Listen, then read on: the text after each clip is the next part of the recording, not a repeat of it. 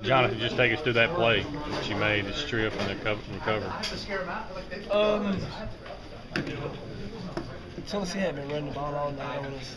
Been running pretty good on it. And Coach Mullen wanted us to make a play. That's what he depended on us to do.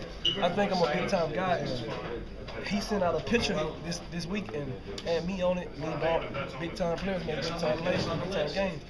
So I come up, I made a big play for the team, and I think I helped the team get a win. What picture you talking? What was that? You sent it out to He sent it to you or? No, it was on.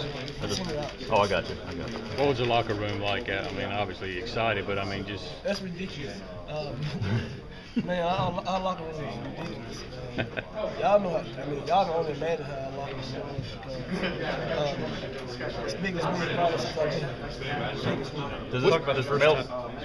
Melvin Smith talked about this game could validate what you're trying to accomplish. Is that what you feel? Coach Smith. I don't want to sound bad, but it's the game he's been looking for since we found out we were playing Tennessee back in the spring. This is the game we got ready. I think we got ready for this game all spring, all fall.